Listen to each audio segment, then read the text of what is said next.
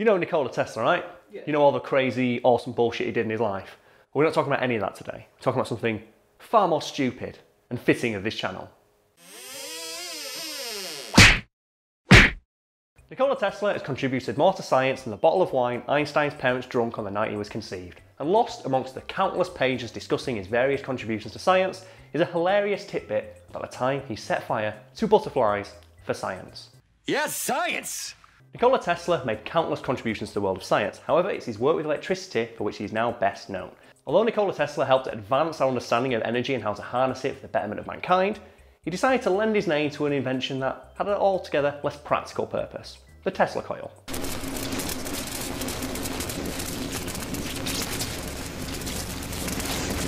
The Tesla coil, in its most basic sense, is a machine that creates artificial bolts of lightning. Why? Because how rad is this shit?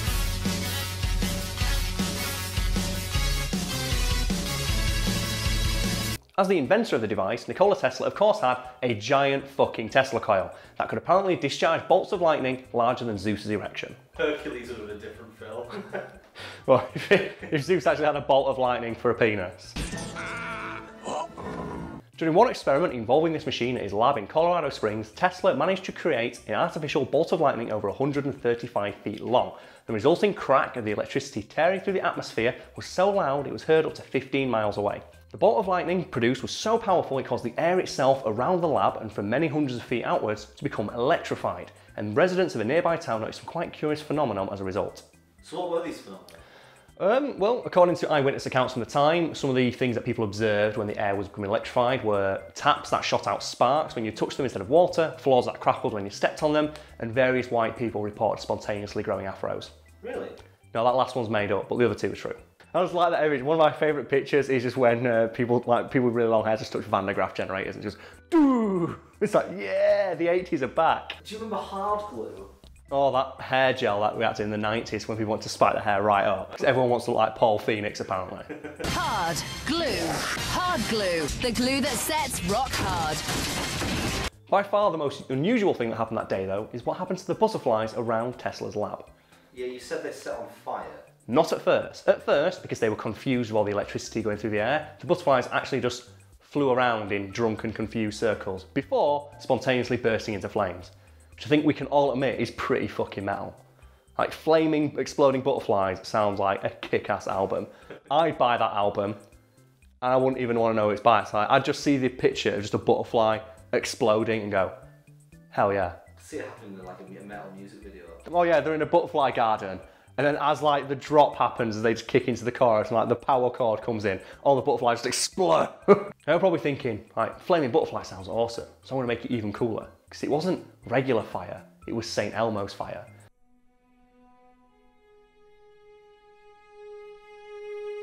St. Elmo's fire is this like really weird, rare phenomenon that you barely ever see. It's like the same thing that calls like ball lightning, which is basically, it's the ball of plasma, which is superheated air, so it's so hot that it just becomes the fourth state of matter. It goes beyond being a gas to become this nebulous new form of energy and matter that we're not even like sure what it is.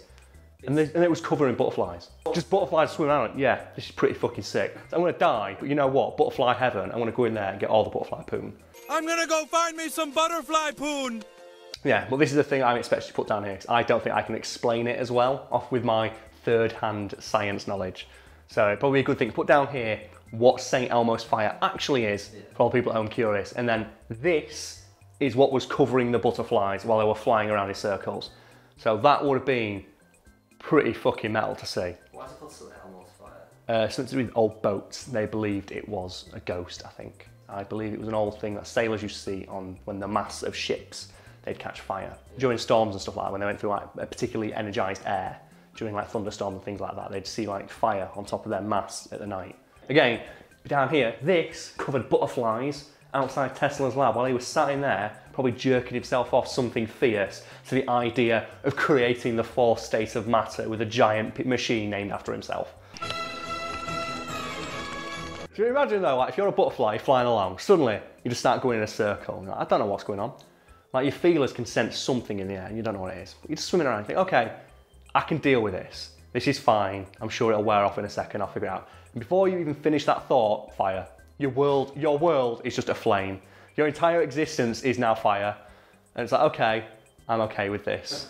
I'm good with this being my last moment of existence. Just this ball of like flaming awesomeness, just flying in a circle. But everyone thinks, oh, a Tesla coil was something built to demonstrate what electricity is, and also it's basically to show off. No, it was a butterfly killing machine. You go back in time, you're like, I want to see the Tesla coil. He's like, Tesla coil? You mean the butterfly destroyer?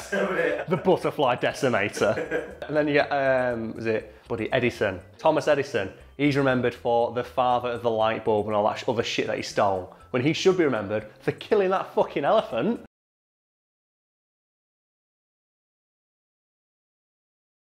Because he was so, like, pissing annoyed that Tesla's AC current was so much better than his DC current, he went around electrocuting animals to death.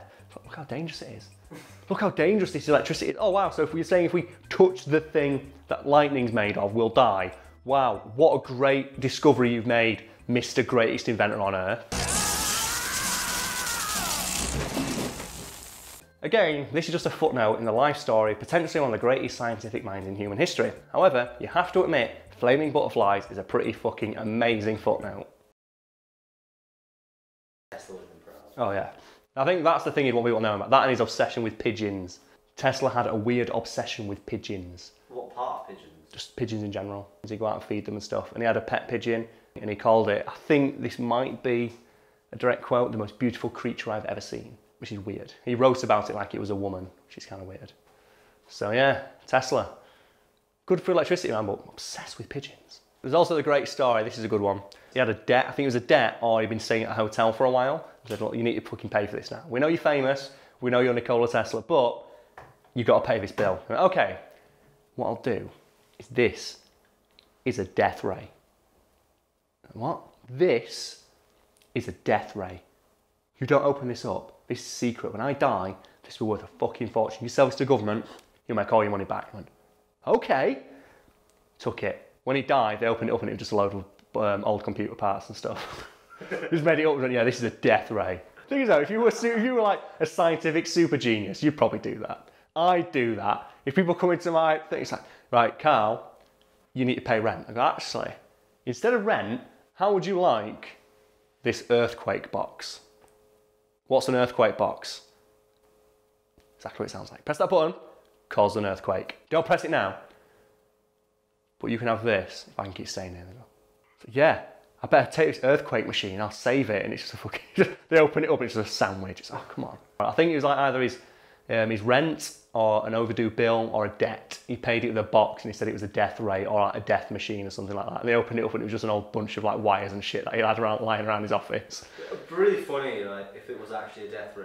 Someone, oh yeah, a cleaner actually knocked it off a shelf. I wonder what this box is, knocks it, here's a big shatter, puts it back on the shelf and just pushes it back and goes, I'm sure no one will notice. When I do like, comment, subscribe, because we've got this green screen, we've been dicking around with that a lot. Can you make it so just thunder and lightning's behind me the entire time? And can you end it with a huge lightning crash as I do an evil laugh? Yes. Awesome. Right, let's do this. So guys, I hope you enjoyed that video. And if you did, leave a like or a comment below. Or subscribe for more content like this.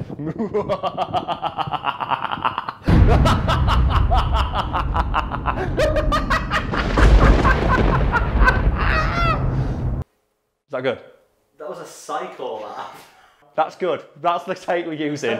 We did 100 takes and that was the best one. Make it work. You're a miracle worker, Brad. I have faith in you.